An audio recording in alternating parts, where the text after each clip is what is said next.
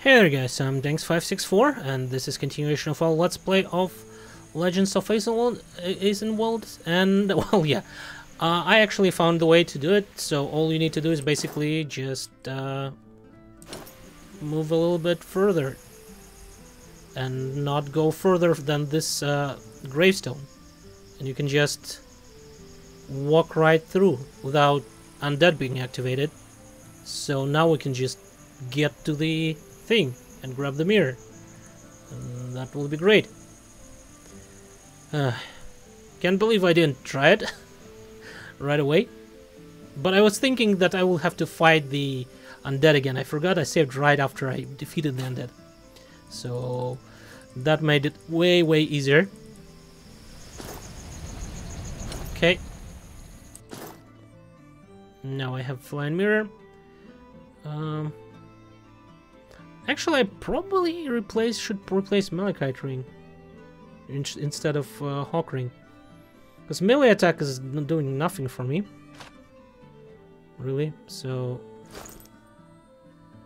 let's do it like this. I will probably give it to some sort of a melee character when I get one. The Malachite Ring. But this nocturnal combat is very good for the ranger. Ranged character, I mean.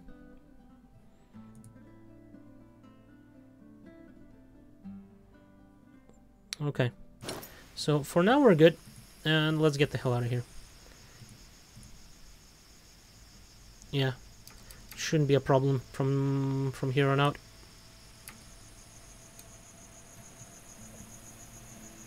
Let's just get towards the guy.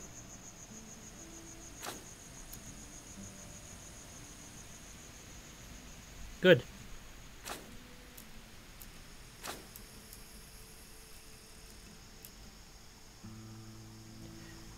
Okay, whew. I can't believe it was that easy. Just walk there and grab it. It just happened to be that I went a little bit too far, because I thought that the lake was the marker and I needed to go from the lake. Yeah, whatever. Whatever you say, Ghost. Now I have silver attack. I am not afraid of you, I guess. Even though it's probably not affecting them. Okay. So. Welcome, good lady. Don't be startled. We are all friends here. Where am I?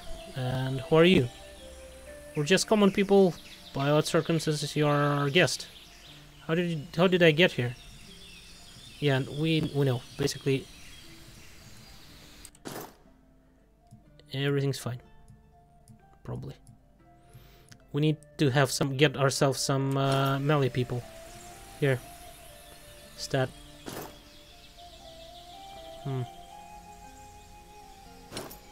Nice armor, dude. There's some bandits over there. A lot of them as well. There are a lot, even less bandits, but one of them is better armed.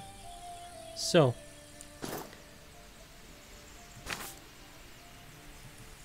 we need to get over there and get an audience. Well, before we do that, we need to go ahead and get into the town, maybe.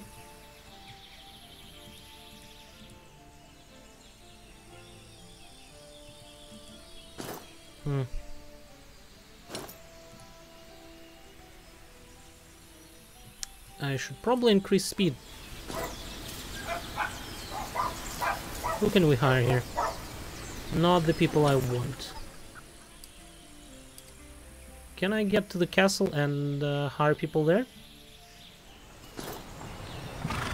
No. You know what? Hiring some monks doesn't sound that bad as well. Nope. Is there no people who are providing with some, like, maybe nobles? I want nobles.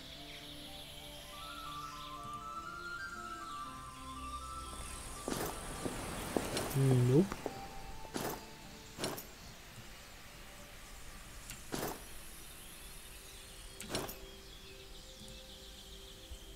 Okay, what do we have here?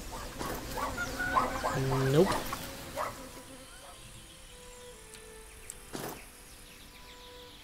There's a town there. We might hire someone there. Nope. There's some mountain bandits somewhere over there.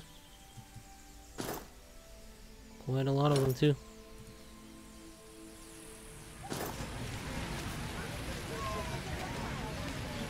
I'll hire some people. Well, there is a noble. There is a shitty footman.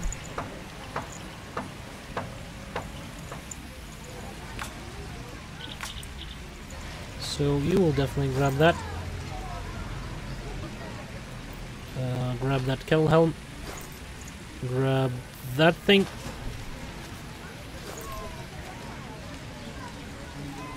Melee attack, sure.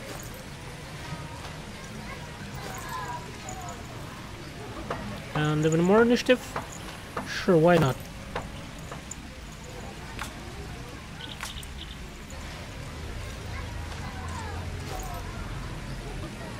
I'm not sure how useful this thing is, but grab it.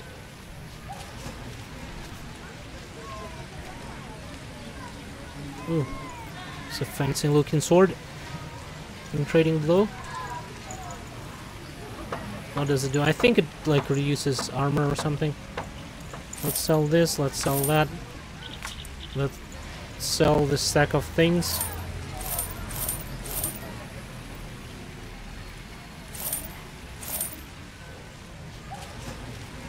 Okay, and we'll keep the rest, I think. I still want someone who's better trained than those guys that are here. Do you want to talk about anything? Nope. Excuse me, you have the look of someone from the south. You're not wrong, I'm Lachenstein. How did you get here? By the river or overland through Eric's lands? Through the mountains? Why do you ask? The prowler of our abbey, Father Mortis, described someone who looks very much like you. You are invited to a humble abode, Swarth Abbey, is situated on the shore of the lake of the same name in the Fishing County. You'll find it easy. I'll mark it on your map. Okay. Widow's request. Oh, wandering nobleman, wait. I need your help.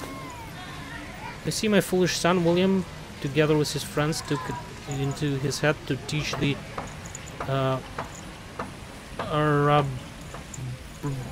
Browwriters from Gazette a lesson.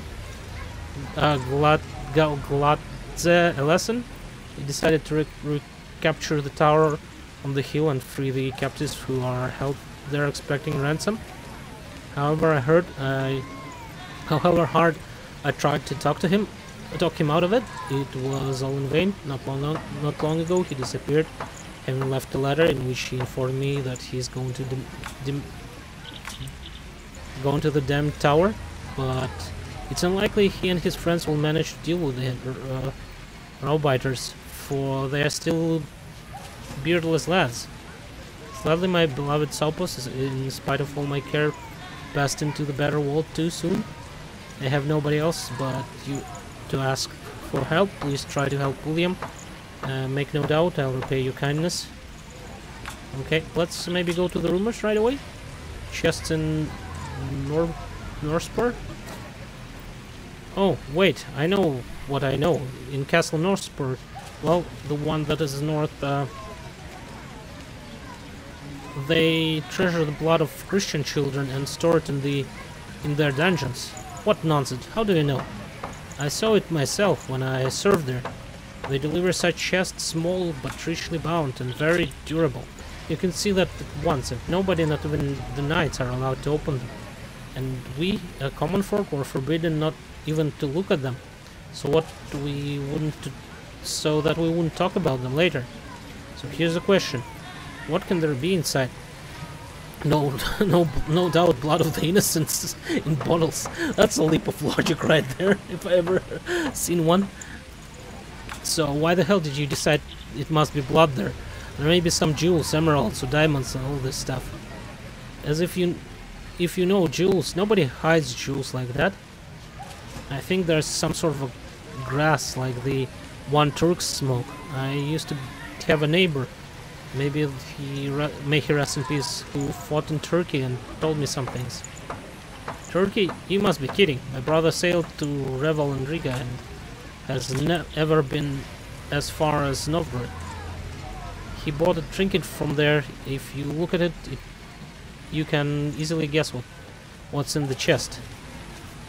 What's that? In every chest there is one smaller chest. And what's in the smaller chest? There's one smaller one. And there's another one in that. And smaller one in the previous one. And so on and so forth ever.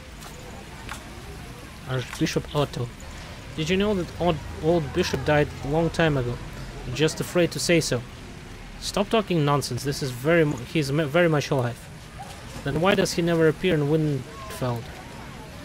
He always appears on the third day of the month, Saint Laundry Day. Everybody saw him kneel before the relic during the service in church of Saint John the Baptist. That proves nothing. Even if he was dead, he would still visit it. It brings in so much money for the church that he would rise from the grave to make sure it was still there. Don't be surprised, my good man, if you find that your tongue is covered with ulcers and abscesses for uttering such foul words. Okay.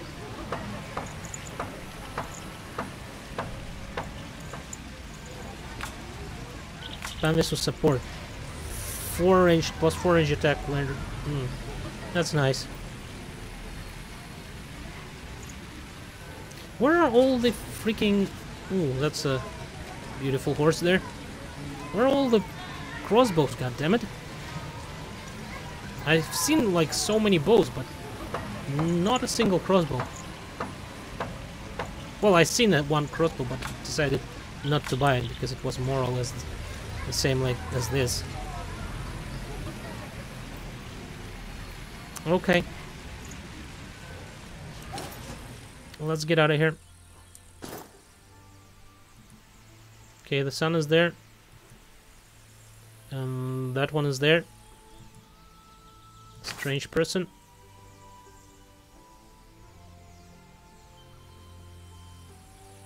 A lake. What's lake? Bilksy. This one maybe? You may have organized a hideout which you can get from underwater from underwater. You were told that landowners surely suppressed peasants rebellion, slaughtered many people. They say that murdered peasants now walk. Okay.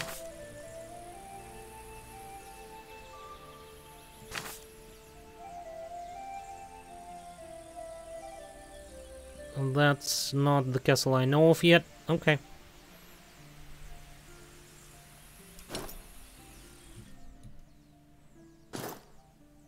And I definitely don't want to engage these guys yet. Where does this road lead? Don't think it leads where I need to be going. Doesn't seem like there's some sort of a thing here, but it's not really leading me anywhere.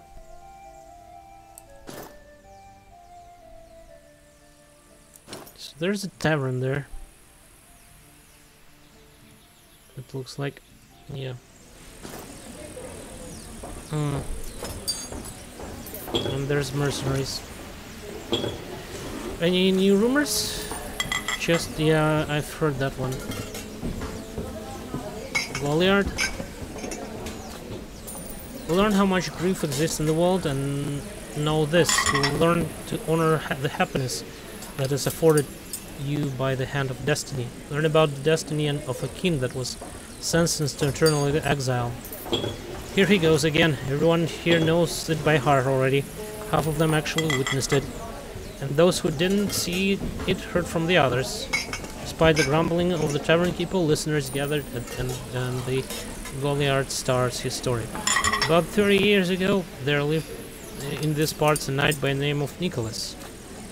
About 30 years ago, a knight named Nicholas, his lands were taken by... Oh, that's the one-handed executioner. Were taken by the enemy. His brothers were killed and his young wife died in childbirth, having nothing left but ashes. Wasn't that Nicholas that burned the church? Maybe. He entered the Duke's service. Once guarding the tower of the castle, he saw how Genefa tried to end her life by falling... Yeah, that's him. From a high window out of the disgust and fear for her betrothed. And he heard that House Mitre said that he would only abandon the wedding if the elbe burns and consumes the church in fire. The young knight realized that he could finally have revenge on his enemy. He called the guards under his command, rode to the dockyard, liberated barrels of tar, and returned to the island. He set the island ablaze, he dumped the spare barrels into the Elbe. One spark and his revenge was complete. But he was soon found out.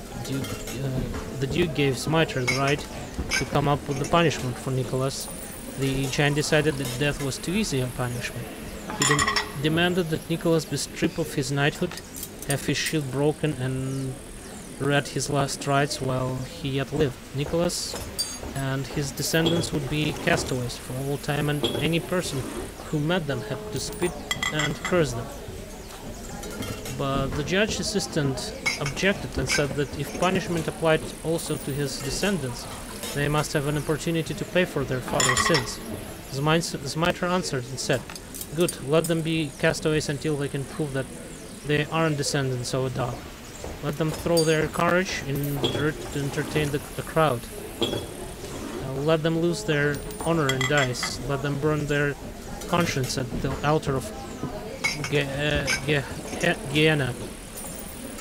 But no one knows how to do that. Since then Nicholas wandered the earth, persecuted and hated by all until he disappeared without a trace. All memory of his existence became nothing but legend.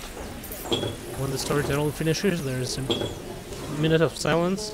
Some of the listeners pause to think, others study their feet, but the majority, while silent, look on with indifference. It seems many know this story already. As I said before, I lived in those days myself, and even though I was a child, I saw with my own eyes the river and the island ablaze. I managed to sneak into the assembly room and heard the verdict. I saw Nicholas brought out of the church afterward. I heard a terrible fate. The man's last rites were read out while he yet lived. I told you the absolute truth and hope that you will reward me with good coin. Dream on. He's bored everyone's ears with his fairy tale. Okay, let's continue moving towards Winford, I guess, for now.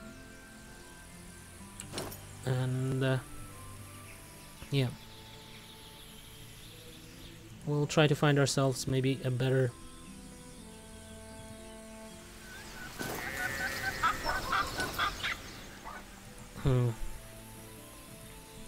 better infantryman. That won't drown away at the first sign of fighting.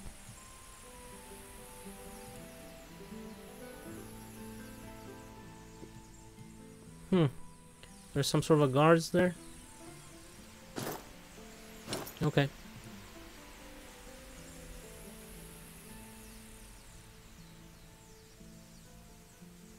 Can we see what's here? Yeah, there you go. We heard about that.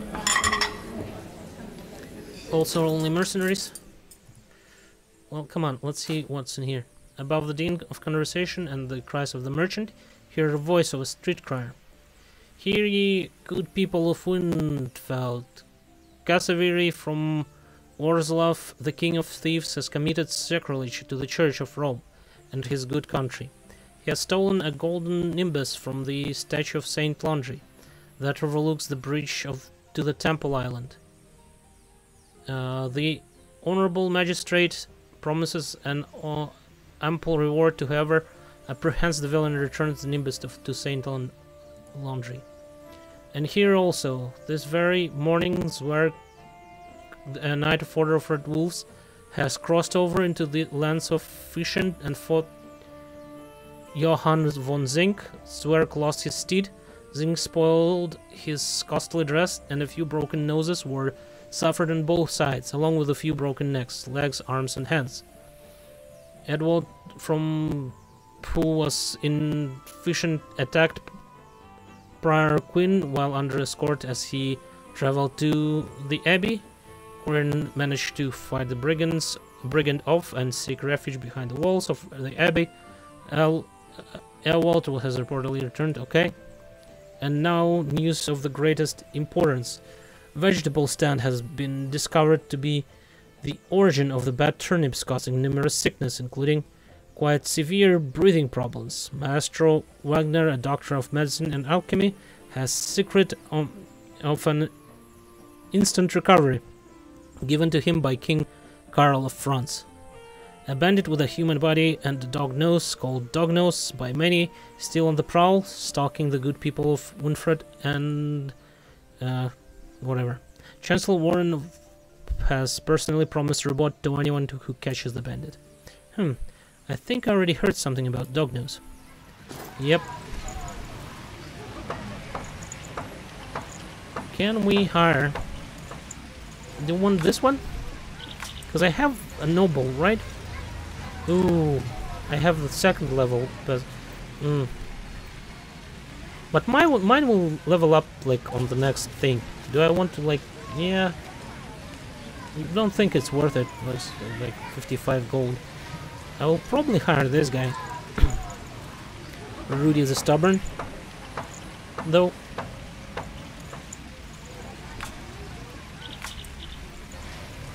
Yep.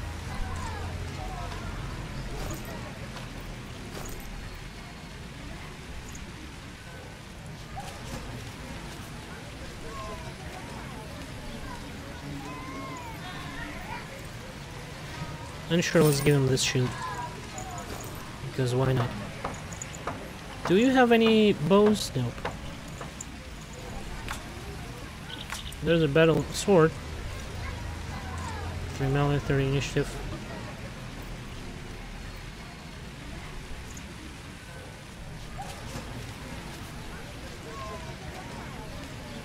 What is that? Plus 10 to melee attack, plus 1 willpower. Looks pretty good. Okay, I think we are good here. I don't think I need to talk to you about anything. Nope. Welcome to Winford, my dear lady. Are you here to look at my library? I've been collecting books for so many years. I've got in collection a few hundred tomes. This certainly is in the library of Krakow. Nevertheless, it's the biggest collection of books in all Duchy. Our keeping library and searching for new books is troublesome and costly. That's why I charge 25 guilders as a admittance fee to everyone to visit my library. I don't think I need to just yet.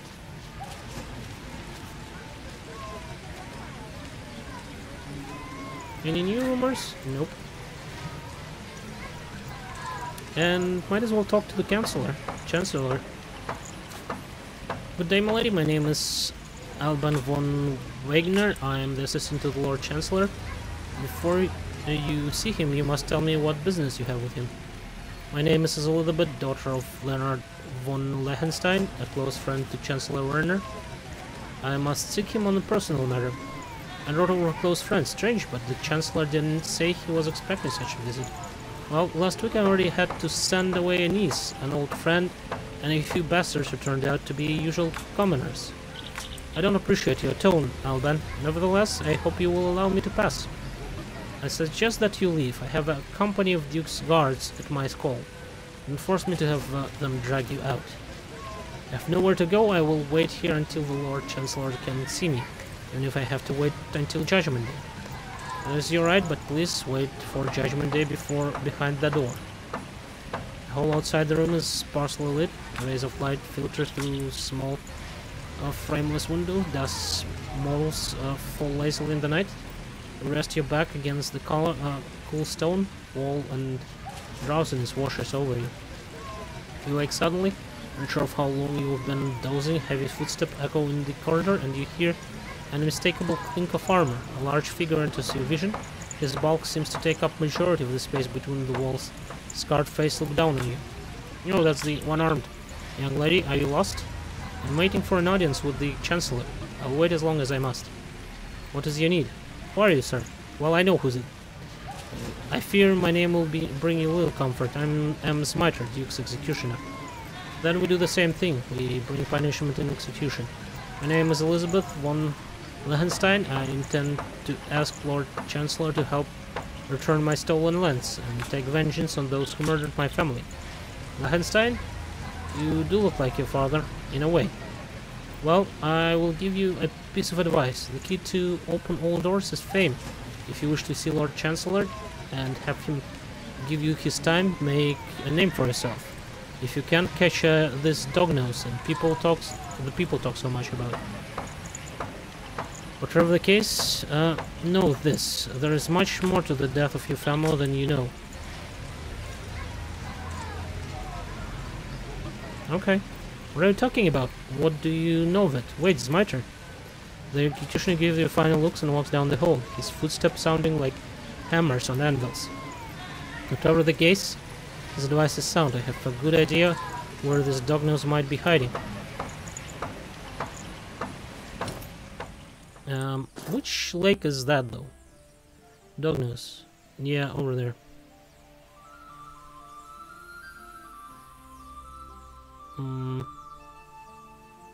Yeah, I think I'll go for the dognose for now. Well, let's start this off for now.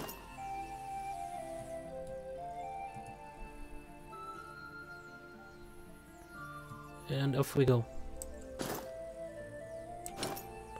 Up along that road.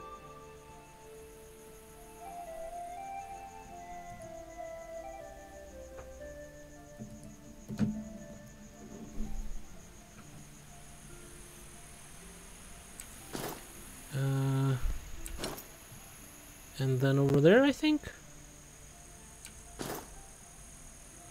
Yeah. Go over. Where are you? Some bandits, quite a lot of them, actually. Let's first try to find the bandit leader, or whatever he is.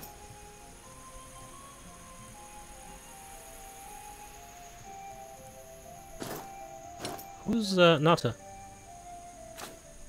The door to the hut seems to have been broken open, and as you walk inside, tables have been turned over, book parchment litter the floor. Villagers are scouring the place, picking up cups and other stuff. What's going on here? You have captured a witch, my lady. May we burn her? She was dragged to Damp Ravine village, where she'll be burned. Or hung, maybe both. Lynching? What wrong has she done? She's intimate with the devil himself and made poison that is so deadly that the rats in her house like that. Yep, that's worth burning for. That's the crime. The murdered rats claiming that justice be done upon her. We're telling you, she's had something to do with the devil.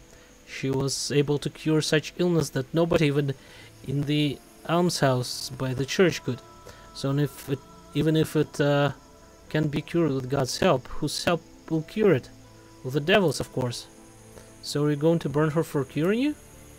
Peasant spits in disgust and leaves the hut and shouts back to his companions, who still is carrying around pilfering items. Henchlin, what's taking you so long? Let's make haste or we miss the execution. Okay, can I make my way over there?